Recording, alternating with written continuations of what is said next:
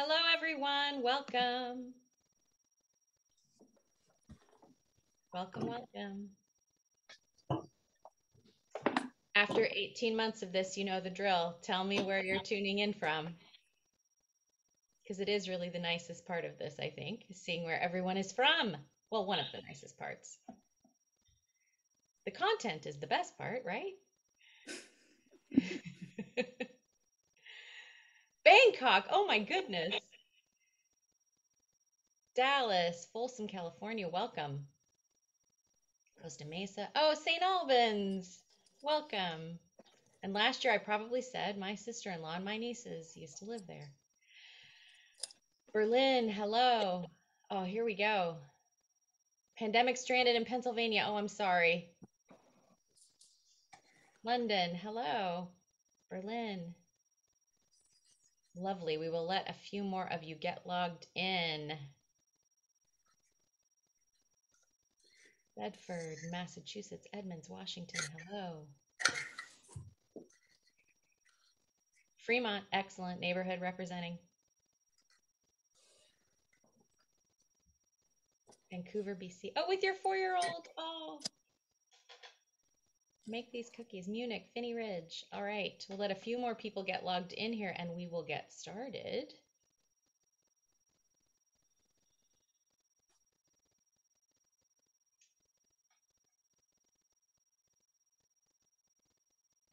All right.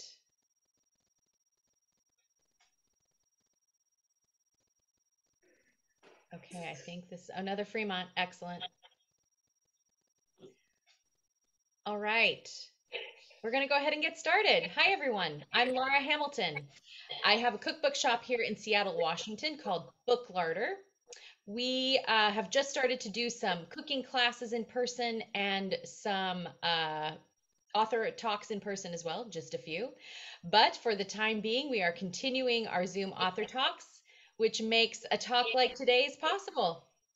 I'm delighted to welcome Luisa Weiss and Molly Wizenberg. They are going to make some fantastic gingerbread pockets from Louisa's book, Classic German Baking. And they are also going to answer your questions.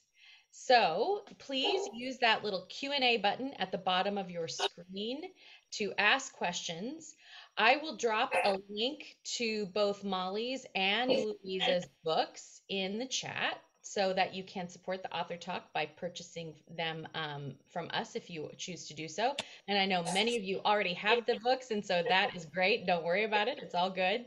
We're really here just to sort of get in the holiday spirit. And, you know, it's December 2nd. And if you follow the American way of doing dates, it's 12 to 21, right? So it's, yeah, anyway, 1, 2, 2, 2, 1.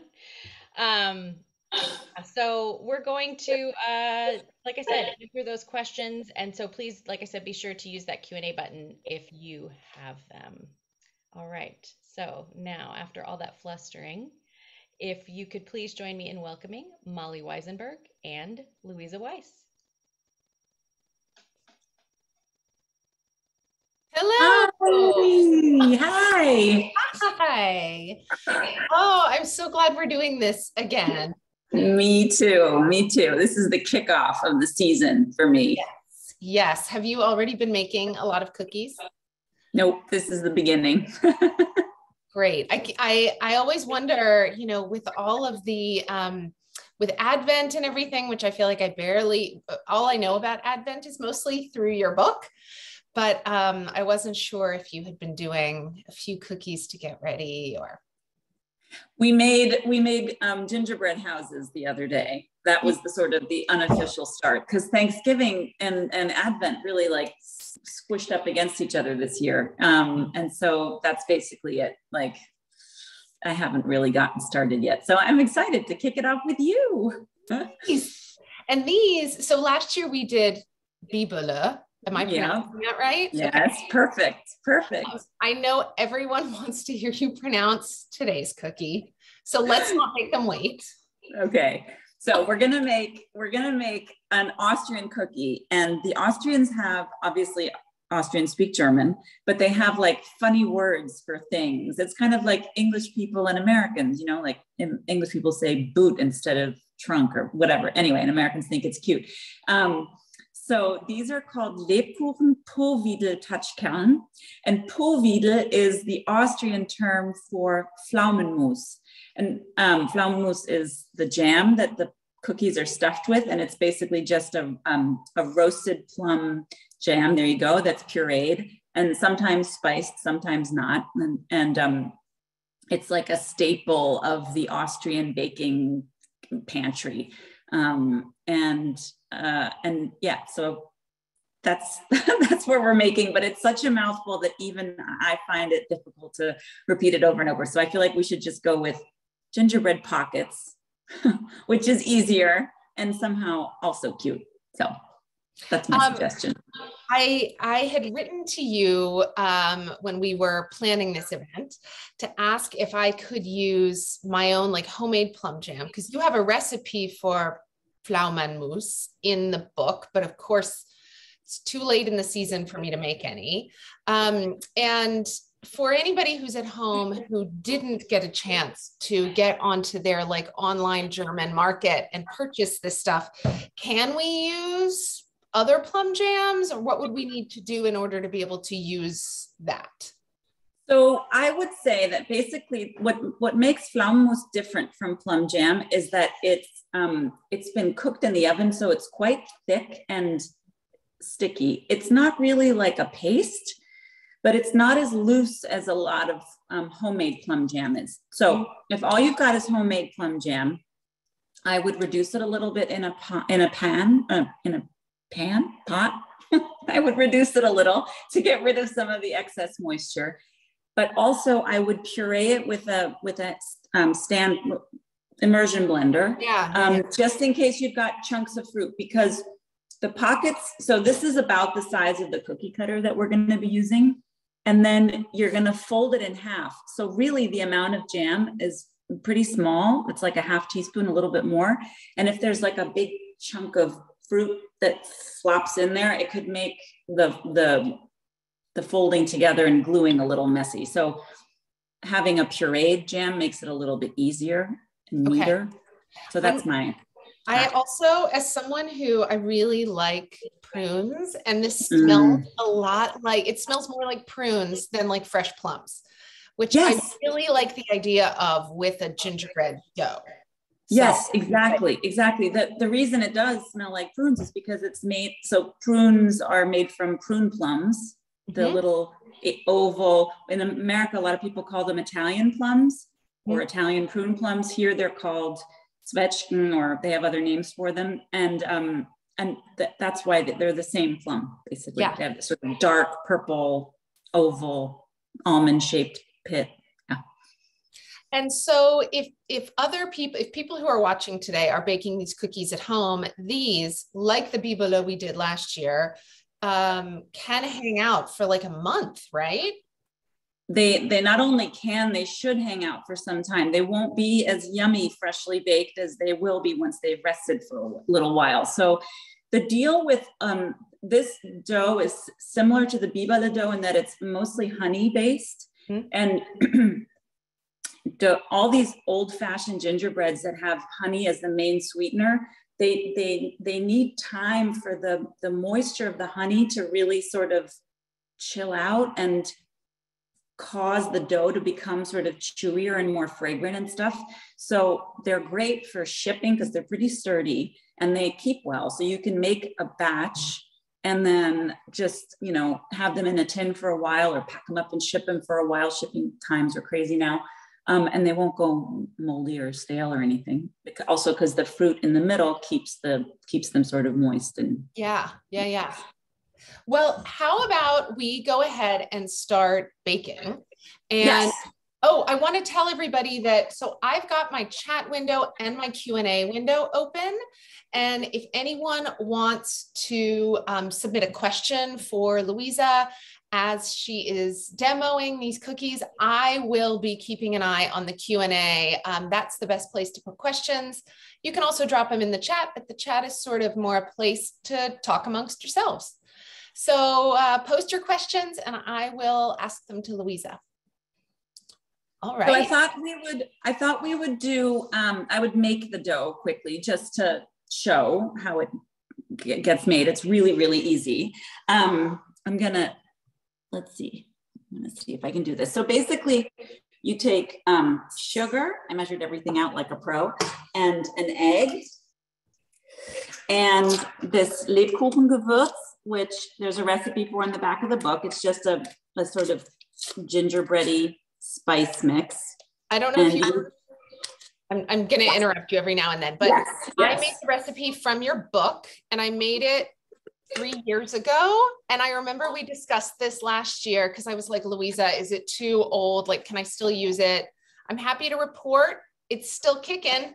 So anyway, if you make the recipe of this book, just store it in a little glass jar and it's the gift that keeps on giving. Yeah, it's a good gift, actually. Okay, so you put those 3 things together in the mixer and then you beat it until foamy. I hope this isn't too loud, just a couple seconds.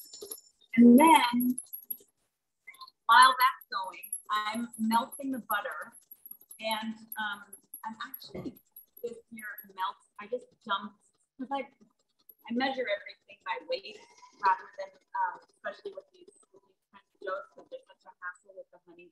My honey's really thick. I measured the butter and the honey in the pan together this time, just because I figured it would just be easier to melt everything together and then dump that into the batter. So I saw that you posted that in your Instagram stories. Are people still able to go on there and watch you in your highlights? My internet was being super weird last night, and I ended up having it bad and not in the right order. So this will be where people can see how the dough is made. Exactly. And so the butter and the honey are melting together. I've measured out the rye flour and the salt. And the only other thing you have to do is mix together water and some baking soda. And I dissolve the baking soda in the water just because the dough is relatively thick and you're dumping everything together. And this is just an added guarantee that the baking soda won't get sort of stuck in a honey clump somewhere and make for bitter cookies. It'll just distribute easier. If someone is not able to use eggs in the dough, which you just used a whole egg there, do you have any suggestions for egg substitutes? So I confess that I am still really learning on the, I've gone gluten-free mostly, and that already is such a huge learning curve. I'm not quite there on the vegan substitutes. I have heard that flax and water is a good vegan substitute. Shauna Seaver's book, Real Sweet, she talks about that being a good egg substitute. That's how I know about it. So you could try that. It is just 1 egg, so it's not a lot. It's so it's worth trying for sure, but I can't vouch for it. I would just say, try it out and let me know how it goes.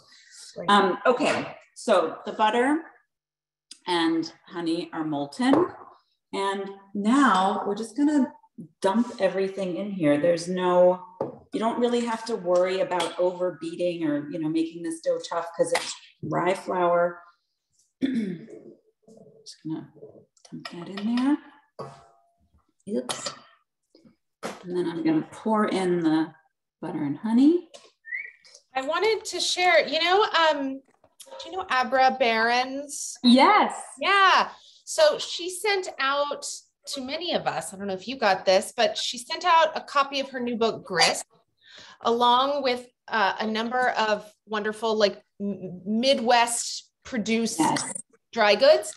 And I used this rye flour from Meadowlark Community Mill that she sent out. It's from Wisconsin. Anyway, it was gorgeous stuff. So if anybody is interested in checking out this company, it's Meadowlark Community Mill. That's fantastic. That's so nice. Yeah. So here I sent my husband out to buy the ingredients last night, and he couldn't find the rye flour at the one grocery store. I'm really suspicious that they didn't have it because it's Germany, but you know, let's give him the benefit of the doubt. So we went to like the fancy organic grocer instead and got this incredibly ritzy bag of rye flour, but it's whole grain rye flour.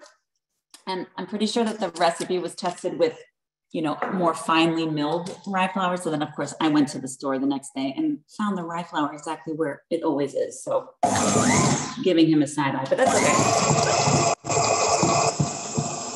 Men and their selective vision. Okay, so. Quick question. I'm sorry to keep interrupting you, but I'm going to keep interrupting you. I missed a question from Amanda wanting to know if you could describe a little more what the foamy texture of the egg and the spices are supposed to look like.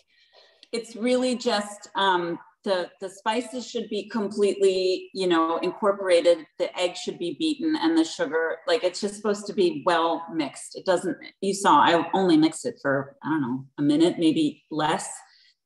So that's it. Nothing too technical. So the dough is ready. This is basically what it looks like. And it's kind of, it's tacky. It feels warm and sticky, but actually if you touch it and then pull your finger away, there's nothing on the finger. So that's all you really want. And then you just want to scrape it out. I use a bench scraper or a dough scraper, whatever these are called. And I take a piece of plastic or half.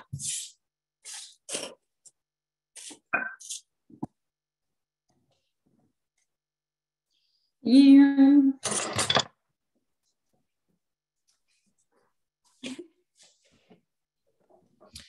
Well, normally I would take that off the stand mixer, but that's okay. But it comes out relatively easily with the bench scraper like this. Yeah. And then you just put it on the plastic wrap and wrap it up and stick it in the fridge. And it can rest anywhere from 12 to 24 hours. It just needs some time for the dough to like hydrate and relax. You know, if someone wanted to maybe like freeze half the dough to use later, is there any reason why it can't be, you know, why it can't be kept for longer than 24 hours, either in the fridge or frozen? No, there's no reason. I mean, I think I wouldn't keep it in the fridge for longer because of the baking soda. I feel like the baking soda would sort of lose its efficacy after a while. It's one of the reasons why in my old-fashioned gingerbread recipe that rests for 2 months, like the dough rests for 2 months, it needs to be leavened with that old-fashioned leavener potassium carbonate, because the whole point of that leavener is that it can sit in a cold, dry situation for a couple months and still have power, rising power. I think the baking soda wouldn't, but yes, you could freeze it and then defrost it later.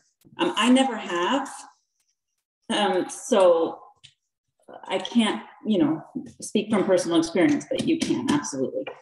Okay, so this goes in the fridge. And then here it comes out. This is from last night. And this is where you're jumping in, right? You have yours already prepared. Yep. And so somebody wrote me today because they made theirs last night and they were worried right after making it that it was too sticky. And I would just say, if you're worried when you're first making it that it's too sticky, don't worry. That's kind of what the point of the resting time is. So now I showed you how it was a little bit tacky. Now this one that's rested for 24 hours, it's completely, it's fine. It's like a nice solid block, but it's soft enough that it's going to be really easy to roll out. So I'm going to turn on my oven. What temperature are you using? 350 Fahrenheit, which is 180 Celsius. And I've got a baking sheet with parchment paper. And then you're going to need a little bit of flour to roll this out. But one of the many reasons why German Lebkuchen or Austrian Lebkuchen is such a delight to work with at Christmas time is that it's so forgiving and easy to roll out. You don't have to worry about dough becoming tough, or, you know, like with more English or American shortbready short pastries, that you always have to be worried about it getting too hot or too worked or whatever, you don't have to worry about that with this this dough. Really, I mean, no joke. When I came home from taking my daughter to school this morning, I was like, oh God, I got to get this dough out of the fridge so it's not too hard to roll out. But no, it stays really nice and soft, even when it's fully chilled. It really is so forgiving. Easy yes, to roll. super easy. So we only need half to start with. So I'm just gonna cut it in half, basically like that. While you're cutting it in half, I have a question. What if someone can't find high-fat European butter where they are? Oh, yes, that is completely fine. The deal with the butter is that when we were testing these recipes obsessively, I say we because the person who helped me with this book, Maya, is such an integral part of the book. And we decided that we would call for the high fat butter only when we felt it was really necessary because it added a little bit of richness or moisture to one of the baked goods. And that was mostly in the cakes and cookies chapters. Here, it just makes them a little bit more, it gives them a little bit more richness is all I can say. You can absolutely make it with American butter. It might be slightly drier, so you might need to compensate by adding a tiny bit more, either a little bit more honey or a little bit more water, but we're talking small amounts. I would say follow the recipe the way it's written using American butter, and then see how the dough is when it's mixed, and see if you can need to correct it. You might not even have to. So here's the dough. I've put a very light sprinkle of flour on my work surface just to keep it loose. And then you want to roll out the dough to 1/3 of an inch, approximately. Hang on, I need to make myself some space here. Oh, wait, hold on. Not 1/3 of an inch. That would be really thick, right? It's oh gosh. I think it's 3 millimeters. 3 millimeters, thank you. Yes, you're right. Like about 1/8 of an inch. And yeah. Do you keep a ruler in your kitchen? I do. I got this amazing what's it called? What's it called in English? Measuring tape, thank you. That has inches on one side and centimeters on the other. I got it from Net-a-Porter back when they were still sending little gifts every time you ordered something. That has long ended. But this thing is my most prized possession. I keep it in my cutlery drawer, and my children are obsessed with it. And when they get even near it, I'm like, don't touch that. Get your fingers off that. Right? You are not allowed to play with it. You're not even allowed to look at it. If I lose that thing, my life is over. So anyway, well, if you ever do lose it, I have a ruler here that apparently I paid 50 cents for at some point, and it gets the job done too. Yes, I know. I feel like I'm irrationally attached to the measuring tape. It's just so cute. I just love it, and it reminds me of Maya, because Maya, my incredible helper and tester, she's a real stickler for accuracy when it comes to baking. Oh my goodness. And so she was the one who always took over that kind of work. She was always like, we have to measure this, make this totally precise. I was much more willing to just be a bit of a chaos agent. Okay. So this dough is such a delight. I've got a tiny bit of flour on the surface, but it's really just such a small amount. And oh, it's silky. If you guys are doing this with me, it feels like a nice, cool, I don't know, neoprene suit or something. I love it. And Luisa, I'm realizing, I think that you mentioned the rye flour that Max bought as being more like whole grain or more coarse. And I think this one that I used is too. And so I'm noticing that the dough that you're rolling out is a little less prone to cracking than mine, but I'm here to report that mine worked beautifully, even though it's a little more nubbly. Fantastic. Oh, that's really good to know. That's good to know, because some people will want to use whole grain flours, and that's, wonderful. Let's see if I can show you what mine looks like, just so you can see. This is with So it's like got that nice brown color. You can see kind of flecks of grain, but hardly any. Anyway, so this is about as thin as it's gonna get. And then we're gonna take this, I have this oval cookie cutter that I got at a flea market, I think, but you could use a round one. It's about 3 centimeters around. Sorry, 3 inches. 3 inches. This one, just a regular round cutter. Perfect, perfect, perfect. And then you just want to cut out as many circles as you can. And then, yeah, go ahead. As you're cutting out the circles, we have someone who's asked, since you are gluten-free now, have you tested by chance a gluten-free version of this recipe yet? I have not. Erin Goyoaga just published her most recent gluten-free cookbook, which is called, I think, Cannelle Vanille Bake Simple. And I am planning on using her infinite wisdom to try and make my way through some of these Christmas cookies with her suggestions about what doughs would work. She's got a gingerbread recipe in there that I'm going to try. So I would say check back with me next Christmas. I hope to have more understanding. I feel like I'm still really at the early stages of understanding gluten-free baking without just resorting to a gluten-free mix. Yeah, there it is. It's a book for anyone who wants to know the book we're talking about. I am sure it's such an amazing book. Even if you're not avoiding gluten for whatever reason, it's just a beautiful book anyway. She's an incredible recipe developer and just has such a great eye and a good feel for delicious things. So anyway, I'm a huge fan. All right, so once you've got as many cut out as possible, you just roll up the scraps, which look like this, and do it all over again.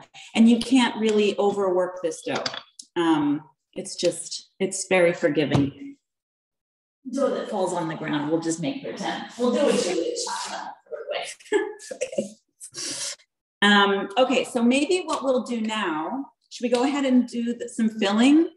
Let's go ahead and do some filling. And then do you have some that are already like rested? Because I know it has to. No, but I think what we'll do is I'm gonna bake a batch that's unrested. Perfect. Will you, as we go through these next steps, will you talk a little bit about, the resting that the cookies need to do, et cetera? Yes, I will. Okay, so I'm gonna open my films. There we go. I'll shift my screen down again. You see like how it's kind of like a puree. Mm-hmm. It's like a butter. It's a plum butter. Could you, somebody was asking in the Q&A if you could use apple butter. Do you think you could? Oh, absolutely. Absolutely. Great idea. Do you remember, this is like an eternity ago, Heidi Swanson posted. Do I remember? You and I both made it and we're big fans of it. I made that like every year for years. Yes, I made it not this year, but last year when we went apple picking. I always make it and I always think of you. And the first time I made it, and I think of Heidi and the olden days of blogging. Old days, God, we were all like in our 20s. Yep. We were young and youthful. We didn't have children. Stealing our measuring tapes. Oh God, those little rascals. Yeah, seriously. Okay, so do you want to see what I'm doing? You guys can pretty much figure it out, right? So I'm finding that I really need, I am using a little half teaspoon measuring spoon. Me too. I am finding that I need pretty much just like a level half teaspoon. But then again, when it squishes out the edges a little bit, I'm sure it'll be fine, whatever. It's fine. It's not the end of the world. These are, I like to think of these things as rustic. If jam comes out the side, it's fine. It was supposed to be like that. But yeah, you're right. I am finding also that a half teaspoon is exactly right. But this is one of the funny things about cookbook writing. I mean, you know, I can't tell you. I mean, I think I do talk about it a lot, how many times I tested all the recipes in this book, a gajillion times, so careful, so taking so many notes. And then yet still, I'll go through a recipe in the book and be like, huh, how'd that get in there? I wonder what I was thinking. Anyway. Okay, so you've got these dolloped.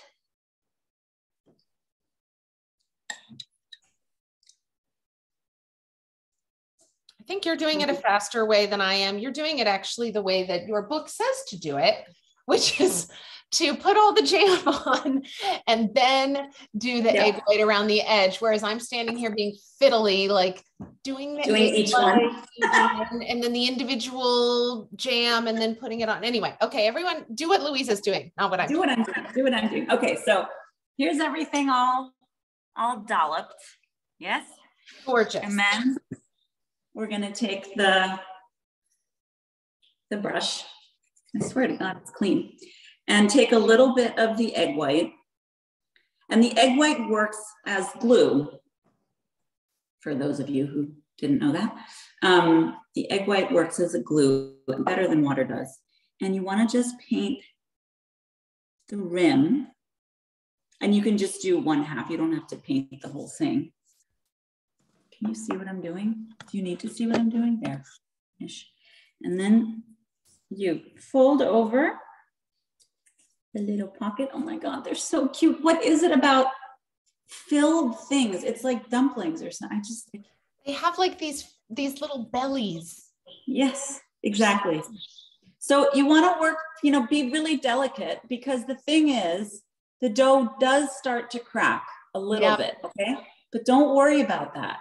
Don't, just be cool. It's fine. And thank you. So you don't need to squish these shut. The egg white will mostly work, as I say, as it comes apart. The egg white should work as a bit of a binder. And then there you go. Can you, does this, yes? Here are mine. I used, so you can see my dough is a little darker than Louisa's, maybe from the more coarse, different rye flour I used. And I did use a round cutter. This one is just cracking a little bit. I have some that are cracking more, but you know what? I'm going to be cool. Yes. Not going to panic. Don't fret. Because the resting time also helps the dough relax a little bit. And these cookies will be just wonderful as soon as they come out. But do use a light touch. Like I said, you don't need to crimp or anything like that. This isn't pie dough. And actually, I think what I'm finding is I'm painting the whole circumference. I'm not doing just half. I'm finding that. Same thing. Yeah. And it sticks really well. I thought that it might be like a little slippy, but it's not at all. There were a couple that I rolled too thick, and those are cracking more. So, interesting. Really, everyone be careful to roll yours really thinly. I think also the whole grain flour might add to the cracking. Because you're right. Because you know the fibers or whatever, they'll be less likely to hydrate, as well as the really finely milled flour, which I have. Let's see here. Rosemary is asking, where can you purchase already made Pflaumenmus? If you're in the States, do a Google search for the word itself in German, and you will find that there are a couple like online German grocery stores that sell it. And I bought mine from, I think it was called like German Online Market or something. It was in California, and the shipping was not horrendous, and it got here quickly. So, yes, and also oftentimes, if you live in a bigger city, San Francisco, you can find Pflaumenmus at like specialty grocers. they'll have it, especially that brand that you have, Molly. That's a really famous brand in Germany, and Okay. it gets exported everywhere. I mean, to a lot of places in the States.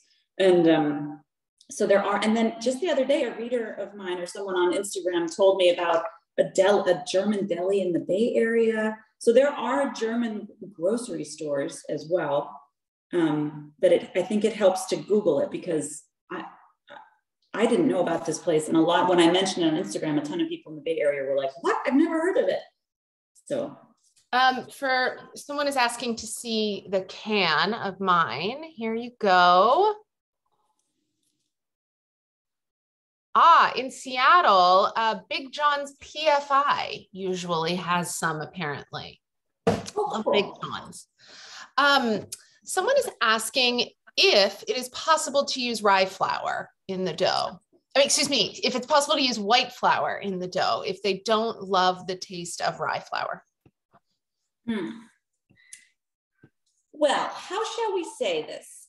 The rye flour is typical for gingerbread and for this kind of seasonal cookie.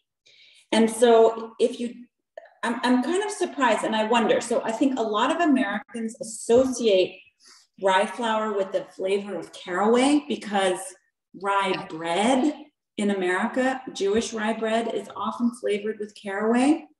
So not to presume, it's possible that you genuinely don't like the taste of rye flour, but in case there's a chance that you think you don't like the taste of rye flour because you associate it with caraway, rye flour itself actually doesn't taste like caraway. And the rye here, the honey and the spices are so strong. I feel like you're probably going to be fine using rye. I've never made these with white flour.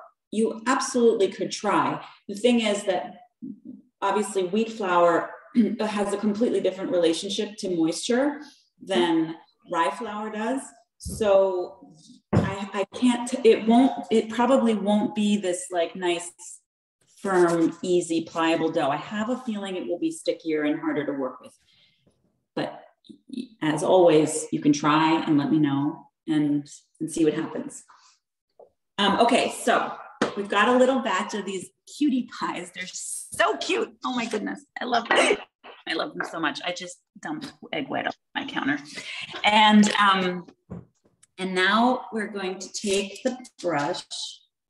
It's sitting in egg white. I'm gonna get a different brush. You were saying that there's so much, spicing in these, and I was noticing, I keep mentioning the bibelot we made last year, but I think those only use like 1 teaspoon of the spice mixture, whereas this uses 2 tablespoons. Yes. So this will be much more flavorful from the spices, right? Yes, because the bibelot are filled with almond paste, which has this, I mean, to some people it's a strong flavor, but I find it actually it's delicate and could be easily overwhelmed with, all the heaviness of cinnamon and cloves and all that other stuff. But this here, the fruit, the sort of sour, the sweet sour fruit needs that balance, or better, the really spiced dough does really well with the nice sort of fruity pop in the middle. So anyway, once you've got these little pockets, you're supposed to let them sit for a while, half an hour, just to sort of chill out, but we're not going to do that just for the sake of the show. So when they're ready to go in the oven, you just want to brush the tops with milk. And this just will give them a sort of pretty little sheen. If you skip the milk step, and you could use cream, and it's such a small amount. I imagine you could probably use oat milk. This will just, if you skip it, the cookies will have a little bit of a dull look to them. This adds a little prettiness. It's just cosmetic. It doesn't do anything to the cookies besides make them look kind of shiny and cute. They're already cute. Luisa, how many did you get out of that half batch of dough that you just rolled out? Well, I did a half batch, but I only rolled out about 2/3 of it because the other third were the scraps that I didn't get to yet. Oh yeah, yeah, yeah. And I have 1, 2, 3, 4, 5, 10, I have 14. So I imagine I probably would get to about 25 or 22 if I'd done the whole half.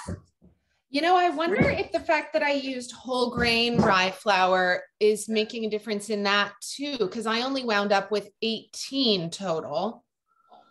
But your cutter was a tiny bit bigger. Oh, I feel like your cutter was a tiny bit bigger than mine. I think you're right. I think you're right. Yeah. Yeah, maybe next time I would use a slightly smaller cutter. I have a whole bunch of I have this little tin of round cookie cutters and they all nest inside each other. Yeah. And anyway, I think next time I would choose the next smaller one. In fact, maybe I'll go to the closet and grab it here. Yes, I'm going to put these in the oven now just to get them started. Okay. And do these take on color as they bake, or do they stay pretty much as they are? They stay pretty much as they are. Okay. The dark color of the dough won't really change that much. Hang on. Okay. 18 to 20 minutes. I have learned I cannot rely on, I'm just going to put this on. They won't really change that much. And, you know, I guess that you could say that that would make them prone to burning, but you'll just set a timer. You'll be fine. See, oh, where's my ruler? Here it is.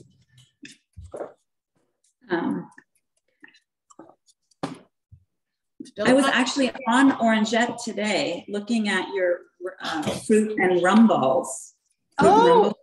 It's like a chocolate dipped fruit ball, and yes. Yeah, you can put pretty much any booze in there. I think my mom always has used brandy. Brandy, that's it. Yes, but I really want to make those. Oh, I love them. They, you know, they are something, I can't remember if I wrote this on the recipe or not, but they are something that would probably benefit from hanging out for a while too. Yes. Yeah, because all the dried fruit, the longer it has to sort of macerate and just develop its flavors, better it is. Okay. You know, I'm gonna run down the hall to the closet where I have all my cookies. I'll be right back. Okay. I'm just gonna keep on rolling and cutting.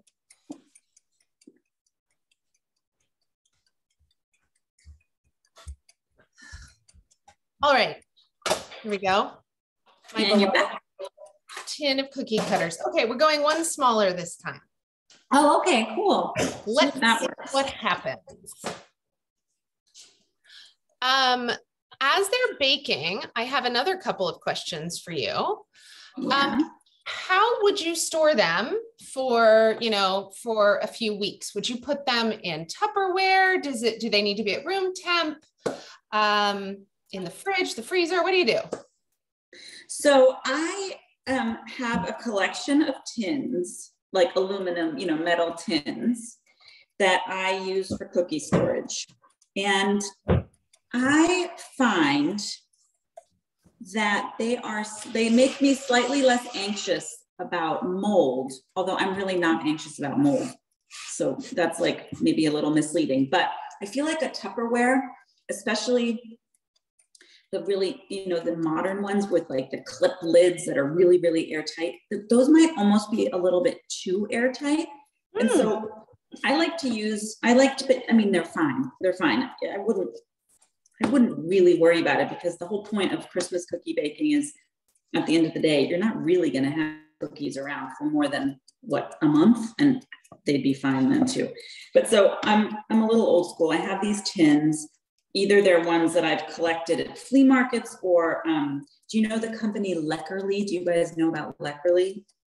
Leckerli is founded by a woman named Sandy who lived in Berlin a while ago and fell in love with Lebkuchen, Lebkuchen, which are the Nuremberg Lebkuchen, the sort of archetypal ones that a lot of people recognize from Nuremberg.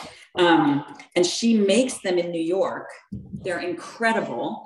And she packages them in these beautiful tins. Like even if the cookies weren't amazing, which they are, the tins are absolutely worth buying. And if you're looking for a gift and you don't want to make your own Lebkuchen, I don't know why you wouldn't, because there's a great recipe in Classic German Baking. But I can absolutely recommend Leckerli. Leckerli is LECKERLEE.com. And so I use her tins a lot for storage. And then I just put them in my pantry. My pantry's cold. And I feel like that's Maya, who's my baking friend, assistant, compadre, whatever. Maya's really the queen of Christmas baking. And she and her husband, they bake like 18 to 20 variety of cookies every Christmas. And they have the tins stacked around their apartment, like in the living room, in the kitchen, everywhere. And so the temperature doesn't really seem to make much of a difference. But I think the most important thing is to keep the cookies separate. So don't store these with any other cookies because of the moisture content. It'll mess up the texture of whatever other cookie you've got in there. Just, these should be on their own. There are also those, did you ever have, like, as a kid, those, is it like these like Danish butter cookies that would come in a tin? Yes. All the like little frilly muffin cups that they were in. That would be fantastic. Totally. Those tins. Exactly. Yes, absolutely. Also, I don't know if any of our viewers today are like thrift store goers, but Goodwill almost always has tins, and just bring those things home and scrub them out and use them. Yes, absolutely. And I feel like, it's more environmentally conscious. You're buying less, you're reusing. I mean, I'm a big thrift store fan. I know you guys are too. And yeah. So every year my mom and I make a lot of Christmas cookies and give them to neighbors and to local friends. And anyway, and my dear friend Matthew, who I always give cookies to, he always gives the tin back to me, like in January. And I love that. Like, I think he's the only person who gives the tin back to me, but I find it delightful.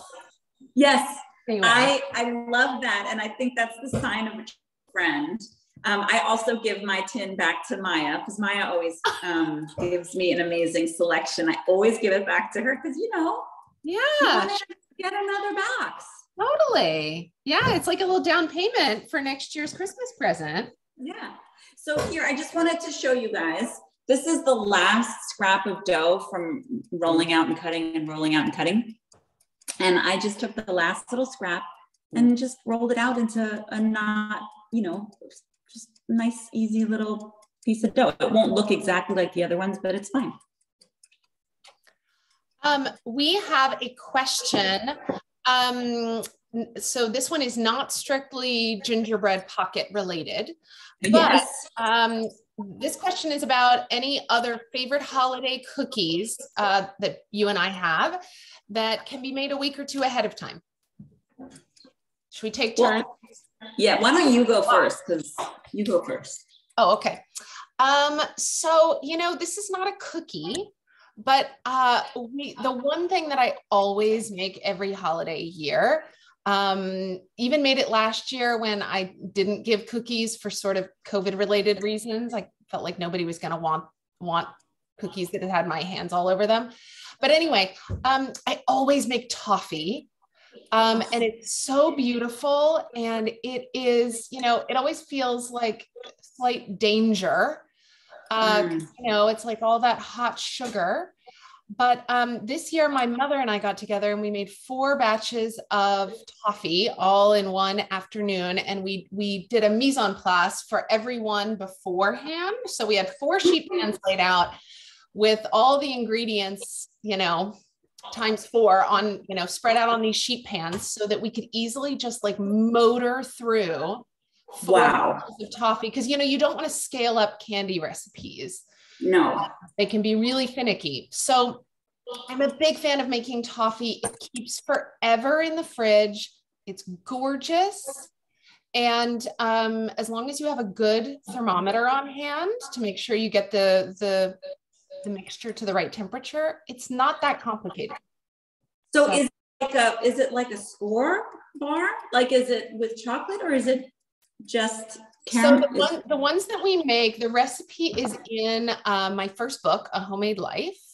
And it is, I think it was originally published in Bon Appetit.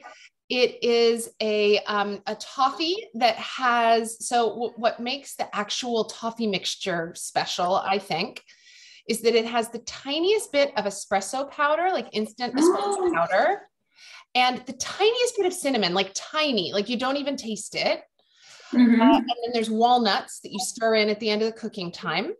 And then you put dark chocolate and white chocolate on top and you marble them, which is very easy to do with like a chopstick. And then sprinkle finely chopped walnuts on top. Actually, you know what? I have a whole container of them in the fridge. While you start telling about your first cookie, I will get it and show you.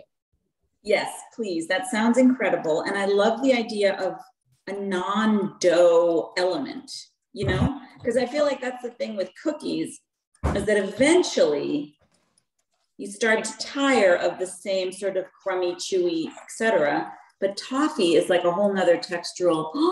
So here, let me show you, for instance. So this is it from the side, you can see, and this is it from the top. So it's like marbled. Oh my God. That looks incredible. That looks really good. And yeah, like we did 4 sheet pans of it. And so 4 sheet pans, how many people is that a gift for? So we're giving cookie tins I'm giving cookie tins to 10 families this year. My mom is probably giving a similar number, and we're doing 4 different goodies in the tins, and toffee is 1/4 of the tin. So that's a good balance. Yeah. So 4 batches of toffee are going to stretch to cover like 20 tins plus stuff for us to eat. Anyway, so yeah, this toffee, I mean, this is like a very small amount of what we made. But anyway, it's from A Homemade Life. And God, I've made it so many times. But definitely, if you make toffee, whether you've made it a million times or never before, you need to have everything measured out and ready to go before you begin. Because you don't want to be scrambling for chopped walnuts while it's caramel. Just go ahead and do your whole mise en place and have it all ready. And it's quite easy. Anyway, okay, your turn. Awesome. Well, so I feel like the cookies, they vary so much from year to year, but this year I'm making these with you, obviously. And I'm also going to be making Zimtsterne, which are also a very famous classic German cookie for Christmas. And they are made of ground almonds, powdered sugar, and egg whites. And it's a real pain in the ass to make them. I'll just be straight with you, because you have to make this dough, and then you have to cut them out into little stars, and then you have to let them dry overnight. I've always wanted to make these, though. They are the most beautiful. I think they're the most beautiful in your book. I mean, yes, my way of thinking. I agree. They're the most beautiful. And I feel like if you poll Germans on their favorite Christmas cookie, almost everyone says Zimtsterne, because they're just really special.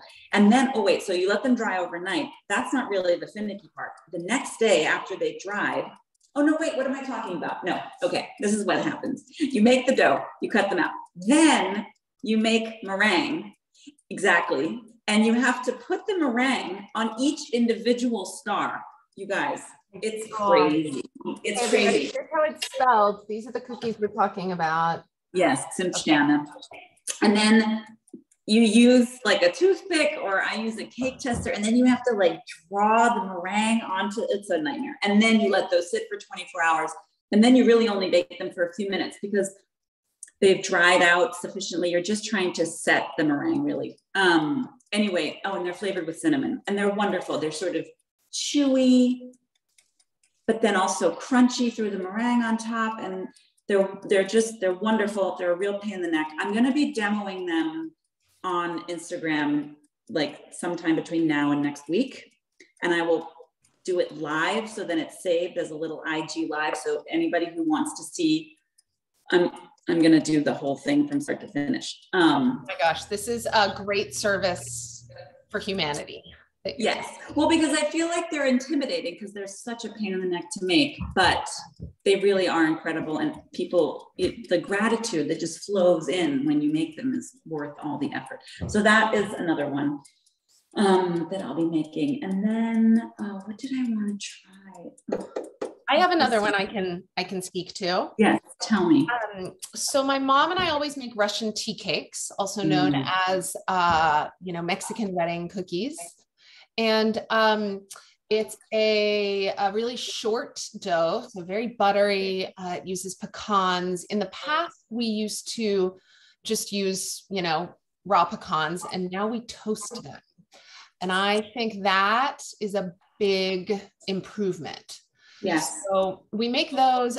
Those are particularly fun, or those are particularly amenable to being made with kids.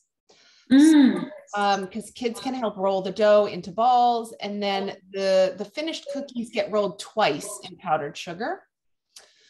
So lots of, messy but kid-friendly work to be done there. So I think I posted that recipe on Orangette a million years ago. I think so too. That sounds really familiar. Yeah. And we store them in the freezer. I've never tried keeping them at room temp, but I have to say I really like eating them straight out of the freezer too. Oh, because they're cold. Are they do they have a different texture when they're frozen? They do, but because it is a pretty crumbly cookie, they stay tender. I mean, they don't ever get super hard. And there's something about the way the powdered sugar melts on your tongue, even when the cookie is really cold. It's very pleasing. Yeah, that sounds really good. Yeah. I'm also this year I'm gonna be making Stollenkonfekt with Milk Street, I think next weekend. And that's a fun thing to make. That's also really kid-friendly if anybody, because I feel like this kind of thing and cinch down, not kid-friendly because you have to be so precise and annoying. And but Stollenkonfekt is basically a really loose dough that you make with lots of dried raisins and nuts and Quark, which is this German fresh cheese. And they're like miniature Stollen. I mean, they're not really they're a facsimile, but Stollen is a real pain in the neck to make at home. I keep saying pain in the neck, but Stollen's really hard to master at home. In fact, I don't have a recipe for it in my book because I never ever found a recipe that I was happy with. And I've actually come to believe that I don't think truly delicious Stollen can be made at home, but that's a different subject. Anyway, Stollenkonfekt are nice because they're these little bite-sized, tender little cakes with powdered sugar and melted butter on the outside. And they're a nice little balance to all the crispy, chewy other stuff if you're doing a little assortment. Are they in the Christmas section of the book? They are. They're at the very end, not the very end, but the almost very end. They're on page. Oh, I see. Here we go. Okay, yeah. Page 257. Stollen. There we go. Right there, everybody. So that's page 257. How much space, going back to today's cookies, how much space do we need to leave on the sheet pan between the cookies? Do they put much in the oven? They don't. I will show you what they look like. They really don't grow very much at all. I mean, it's tiny bit, but not really. Oh, they're so cute. Okay. Oh my God, they're so, oh my God. I didn't think they could get cuter, but they're much cuter. Aren't I just want to smuggle them. Anyway, yeah, so no, they don't really grow. Just a tiny bit in height, really. Okay. The cracking on the top is okay. That will sort of relax as they cool off. Okay. And there's only been a little bit of jam escapage. So I feel like, yeah, so that's what they look like. Oh my gosh, those are so charming. Yeah, I love them. I imagine these are particularly delicious with tea, like with a good black tea in the afternoon. Yes, absolutely. Very, very delicious with tea. Essential, I would say, actually. Yes. I don't know what time we're supposed to wrap up, but I can see that it's been an hour. Laura, what do you think? Well, I think it's a good time to wrap up. Oh, Sorry. it's so nice talking to you. Oh, this is always so fun. Can we do it again? Oh no, we're seeing keep going. So it's really up to you guys. And we are recording this, and so if anybody has to jump off, you won't miss anything. You can watch the rest of it later. Please do it again next year. I was actually thinking you need to make the little meringue star things that I can't say the name of next year. Oh my gosh. I'm up for it. I'm up for it. I don't know if they would they even lend themselves to being done in this kind of frame? Yes. So here's what the way I'm going to actually do it for my Instagram is I'm going to do them in 2 batches. I'm going to make a half batch on my own ahead of time. Okay. And then do a batch on camera, so to speak, and then do the switcheroo. And then really the most of the work with Cinchiana is cutting out and doing the topping with the meringue. Okay. Because you want the meringue topping to be substantial. Like it has to be, it's not just a little glaze. It's like a good layer so that when you bite into the cookie, there's like a nice interplay between the puffy meringue and the chewy cookie underneath. So I think it would be a great candidate for next year. Absolutely. Okay. All right. Yeah. It's a date. Well, if you don't, everyone, if you don't already have a copy of Luisa's book, Classic German Baking, what are you waiting for? Anyway, and oh, where did Luisa go? Thank you for holding it up. Oh, I'm here. Oh, yeah. There we go. Sorry, I had it. Zoom issues, whatever, Anyway, oh my gosh, this was such a pleasure. Thank you. It was really fun. Thank you. Thank you. It's so much fun to bake with you. Definitely next year. Absolutely. And maybe you should make your toffee. Maybe we can do like you do toffee, I'll make Cinchiana, or the other way around. I'll do toffee, you make Cinchiana. Oh, this is fantastic. Maybe Book Larder just needs to have us do 2 Zooms next year. Oh, hey, we'll do all the Zooms. What are you committing? No, please. Every holiday, I think we need to see what's special in German baking. Thank you so much, both of you. This was really fun. Thank you, everyone, for tuning in, and happy holidays, everyone. Thank you, Laura. Thank you, Laura. Thank you, everyone. Bye. Bye, everyone.